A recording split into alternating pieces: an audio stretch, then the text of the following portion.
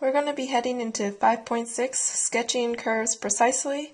You are no longer going to need your graphing calculator. Who needs them when you can sketch the graphs on your very own? We're going to be using all of the tools that we've learned in Chapter 5 to help us make these sketches of any given function. Alright, so these are just some of the oldies. I'm not going to go really into these at the moment. We will be hitting these up as we graph other functions, but for now just remember y-intercepts are when x is equal to 0, you set that in your function and you solve for your y. X-intercepts, you're going to set y equal to 0 and solve for the x. If you're looking at a rational function, that's when the top is equal to 0. Vertical asymptotes is when your function, it's some sort of x equals c line, so x equals 2 for example, and it's when you plug in that 2 into your original function and it's undefined. This is when you're going to have a vertical asymptote. Alright, now going into our new stuff. The first derivative is something that we took a huge look at in terms of what it told us about our function in this chapter. And exactly what the first derivative tells us is where we have the relative extrema, so in other words, the peaks and the valleys, and then it also tells us where we have increasing and decreasing interval.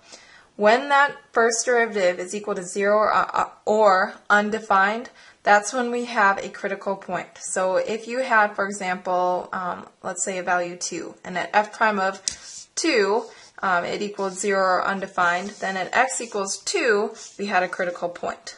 Okay, and all we would have to do is take that value 2, plug it back into the original function, that c comma f of c or 2 comma f of 2, and then we would have had a relative minimum or maximum found. Another thing that we really looked at with the first derivative is if the first derivative is positive, then that tells us our original function is an increasing interval. If that first derivative was negative, that's when we would have a decreasing interval in our original function. So that's where I set up a sign line, and I would mark my critical points that I found, and then test points for if they were positive or negative. Given what the first derivative tells us, and how it relates to the original function, what I just want you to observe is, let's say we were looking at an original function like this. I'm going to go ahead and sketch what the first derivative would look like based off of just knowing everything I know from this. So I'm going to go ahead and locate my critical points, so in other words my relative extrema, the x values at which they occur. I have a negative 2 that I'm going to mark on my first derivative function. What that would look like is at f prime of negative 2 we would get 0.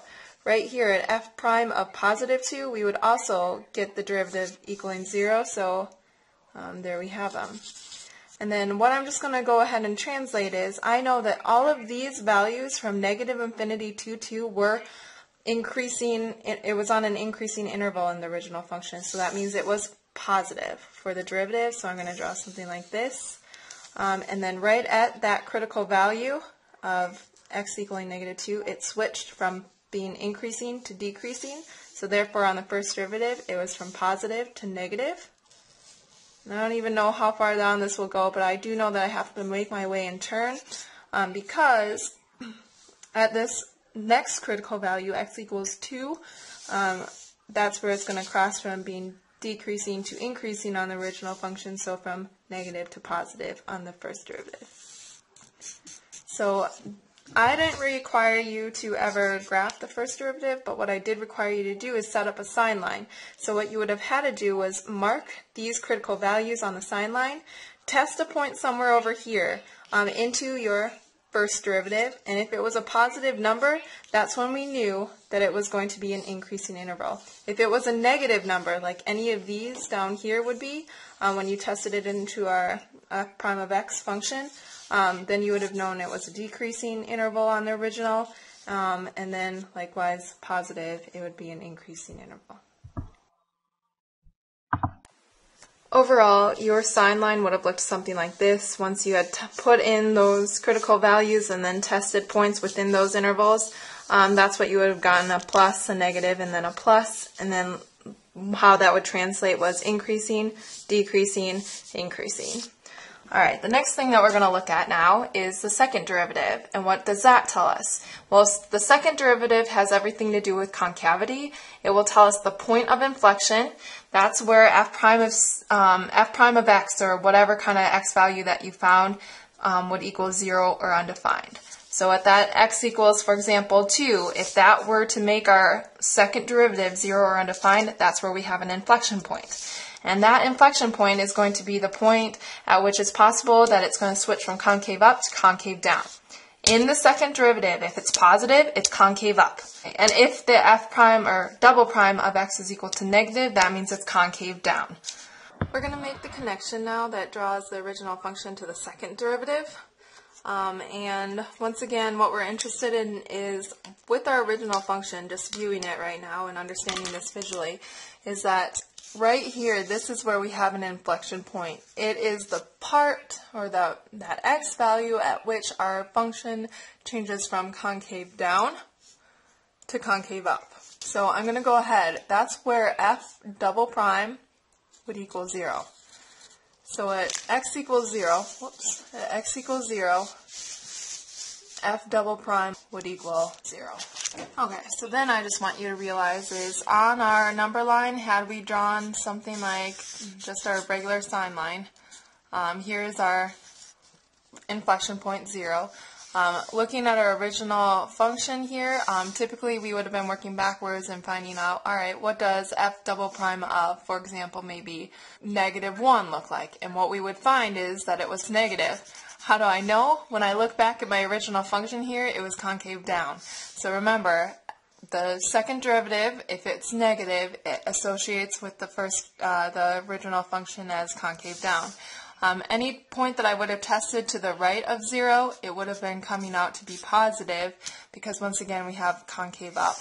So something like this would be the function's second derivative look, from negative to positive.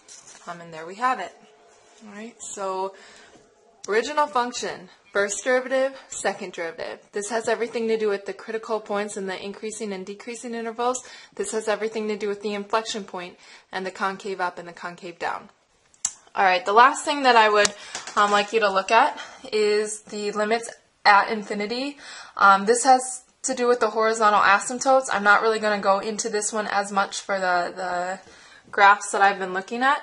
But this is something that we're going to also have to take into account as we work through these homework problems. And this is everything that we have to consider. And zooming in, what we have are the oldies. We're going to have to look for the intercepts and the vertical asymptotes. We know how to do that from last year and a little bit of this year with review. We're going to have to look at the first derivative, the critical points, and the relative extrema that come out of that. And then we're going to have to look at the second derivative, which has to do with the concavity and the inflection points. And then finally, the horizontal asymptotes that have to do with the limits at infinity. Alright, so now that we've outlined all of the tools, including the oldies and the new things that we've learned, we're going to look at number 8. And this is on page 360. Its directions are to analyze and sketch the graph of the function, label any intercepts, relative extrema, points of inflection, and asymptotes. So what I'm going to first do is find our oldies, which are going to be the y and the x-intercept. So once again, for the y-intercept,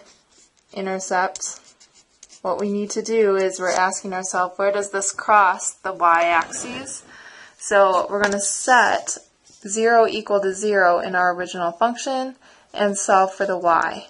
And what we're finding is this is going to just be y is equal to 0. So when x is equal to 0, y is also equal to 0, so we've just found the y-intercept. Also, we're looking for the x-intercepts.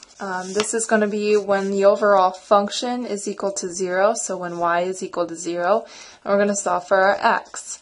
But what we really need to understand is this rational function will equal 0 when the top equals 0. So when x is equal to 0, that's when this whole thing will be equal to 0. So not surprisingly, we find that this is also an x-intercept. And then finally, I'm going to look at our vertical asymptote. This was also part of our oldies. And remember, the vertical asymptote is a value for x that our function could never cross, because it's a value in for our x that would make our function undefined. So when we look at this, we're actually going to be interested in when is the bottom of our function equal to 0. So I'm going to set x squared plus 1 equal to 0.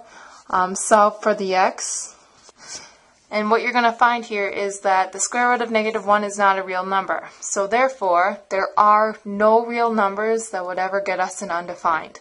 So we have no vertical asymptotes. So I'm just going to write none.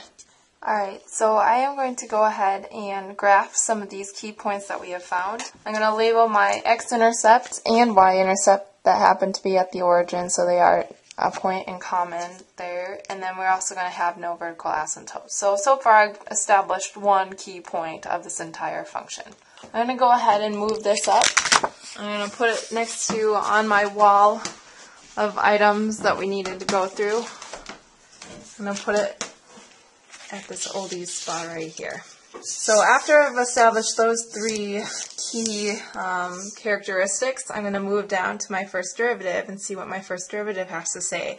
So I'm going to be looking for my extrema, basically, and where there's increasing and decreasing values.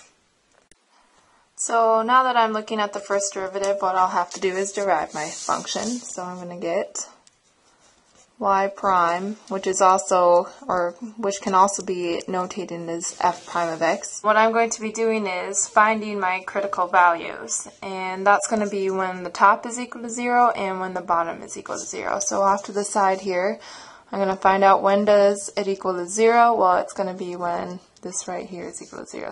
So here is one of my sets of critical values that I'll have to look at. And then also, another set of critical values will be when the bottom is equal to 0, so x squared plus 1. So in other words, when it's undefined. And I hope you can see we're going to end up in the same type of situation as we were before. This will never occur. There is no x value at which the first derivative will be equal to undefined. So these are really all that we're concerned with. I'm going to first set up a sign line. And it's just going to be the f prime of x sign line.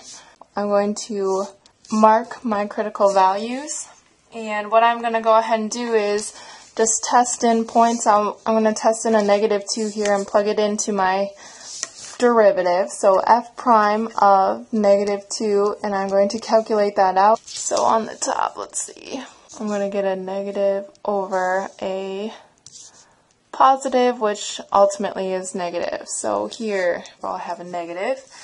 Alright, and then I'm going to check out, I'm going to just test in 0, f prime of 0. What does that equal? On the top I'm going to get a positive, on the bottom I get a positive, so this is a positive. And then finally f prime of, let's try 2, I'm going to get a negative overall. So we have a negative. So what this tells me is that I have a negative to a positive. So my original function is going to start decreasing from -infinity to -1. And then it's going to change to be increasing. So this point right here is a relative minimum. -1 comma is going to be a relative minimum. I will actually have to find out what is that y value by plugging it back into my original function. So when I do that, I'm going to get -1 over 2, so I get -1/2. And then finally here, this tells me that I went from positive to a negative, so it was going up and then it started decreasing, so I have a relative maximum.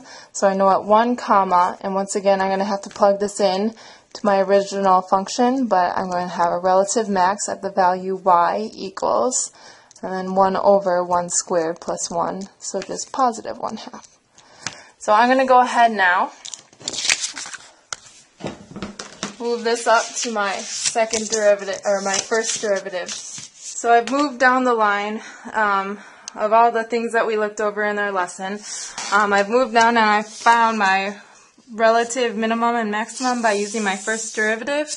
And so I am going to mark those, -1, comma, -1/2. That was going to be a relative minimum is what I said. And so over 1 up 1/2. That's a maximum.